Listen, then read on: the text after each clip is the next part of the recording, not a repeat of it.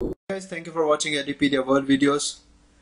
In this session, we will continue with sales report. We'll start with open item list report. Open item list report is the first report within the sales report.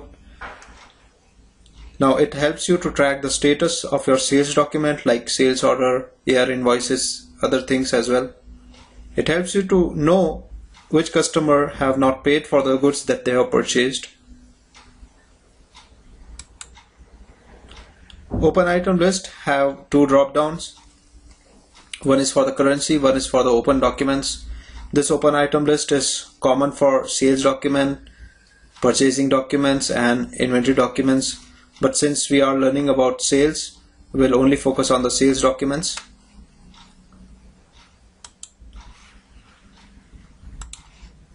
In the drop down within the currency, you have three options. One is business partner currency, one is system currency, and one is local currency. Here you can see that the amounts here are in different currencies. Some are in euros, in Canadian dollar, in dollars. So this report helps you to view the report in different currencies as well. In the upper right corner of the report, you see a drop down labeled as open documents. You can click on this drop down and you can see available list of the documents. You have sales order, sales quotation, deliveries, returns, AR down payments. Now AP and AR reserve invoices have two different statuses as unpaid. You can select this option to display all the open AP or AR reserve invoices that are not yet fully paid.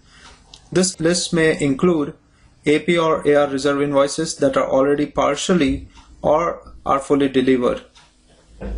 Second is not yet delivered. You can select this option to display all the open AP or AR invoices that are not yet fully delivered yet. Now each document on the list will have different fields displayed on the report. And of course the golden arrow here are for those that you can just click on these golden arrow and you can drill down to the concerned document. The data this report shows is only documents with a status of open. This includes documents that were partially closed, such as invoice not paid or sales order that are partially delivered. Closed or cancelled documents will not show up in this report. A special thing to note about the open item list report is that it will save the last document type you investigated. Now how to use this open item list report. This is one of the best way to check on the current situation of the documents that are still open in the SAP Business One or in your business. The open item list allows you to spot purchase order, sales order, or other things that you have not shipped or that you have not received yet. And you can make a call to the vendor or you can make a call to the customer stating that there is a delay for their order to be fulfilled and other things as well.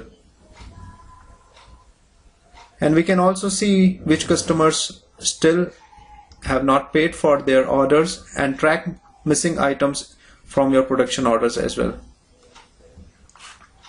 There is a document number, customer code, customer name, customer reference number. For instance, the user who is using this open item list remembers the customer reference number. He or she can directly drill down to this sales document and make the changes if necessary. You have the due date, cancellation date, amount, you have the net amount and the tax. You have the original amount, posting date, document dates and document type.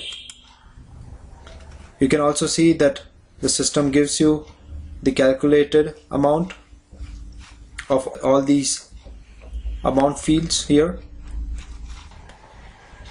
In the next session of sales report, we'll see about the documents draft report.